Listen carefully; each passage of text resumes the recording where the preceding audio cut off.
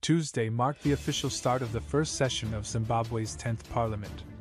President Emmerson Mnangagwa urged lawmakers to finish all pending legislation, including the contentious Private Voluntary Organization PVO Bill. Civil society organizations have criticized the measure, arguing that it restricts the rights to free speech and association and gives the government unjustified influence over how they operate. The bill permits the state to meddle with the operations and governance of civil society organizations. Heavy fines and incarceration are among the punishments for breaking the bill's rules. I challenge you to expedite the resolution of the pending issues from the 9th Parliament's legislative agenda. A lot of work remains. The first session of this Parliament must see the completion of the Mines and Minerals Bill, the Medical Services Amendment Bill, the Insurance Bill, and the Private Voluntary Organization PVO Bill, which were outstanding from the 9th Parliament, stated President Mnangagwa.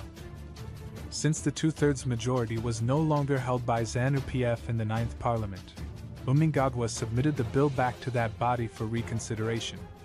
According to President Mnangagwa, the repeals of laws General Amendment Bill should remove outdated laws such as the Frederick Clayton Trust Act, the Service of Documents Act, the Circles Estates Leasing Act, and the War Marriages Validation Act. The Administration of Estates Amendment Bill and the People with Disabilities Bill are two new legislation that will make up the first session's activity. The Legal Practitioners Amendment Bill 2023 is another law that aims to simplify the registration procedure for international legal professionals.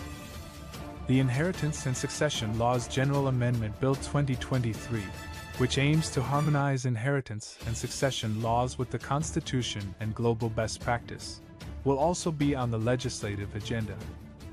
The President also emphasized the need for the Water Act, the Zimbabwe National Authority Water Act, and the Plant Breeders Act to be reviewed by the 10th Parliament. The eagerly awaited Climate Change Bill, which aims to control greenhouse gas emissions and promote low-carbon development technologies, should be vigorously debated in order to enhance the necessary institutions and financing sources.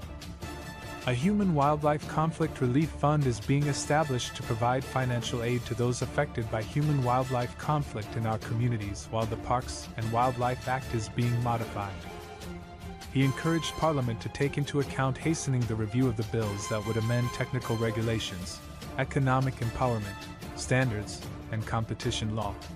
Ratification is also necessary for the SADC Industry Protocol and the Inter-African Coffee Accord. By enacting the Electronic Commerce Bill, which regulates electronic transactions, Parliament will help create a framework that supports transparent, easy-to-use, accountable, and sustainable online transactions. Mnangagwa insisted that the law's unfinished Postal and Telecommunications Amendment Bill be finished. Parliament is anticipated to take into account the alignment of the Housing Standards Control Act and the Housing Building Act in terms of housing provision. Also, he directed the Minister of Public Service to deliver the National Productivity Institute law. For the House's consideration are three bills: the Human Resources Practitioners Bill, the Pensions and Amendment Bill, and the Occupational Safety and Amendment Bill. In order to support the mainstreaming of youth in socio-political and economic spheres and the maintenance of vocational training institutes as hubs. The National Youth Law is also being worked on for consideration. Specifically, National Heroes, Liberation War Heroes, and Liberation Heroes will all be redefined under the National Heroes Act. The Chiwenga Commission of Investigation report's recommendations will now be included into changes to the War Victims' Compensation Act.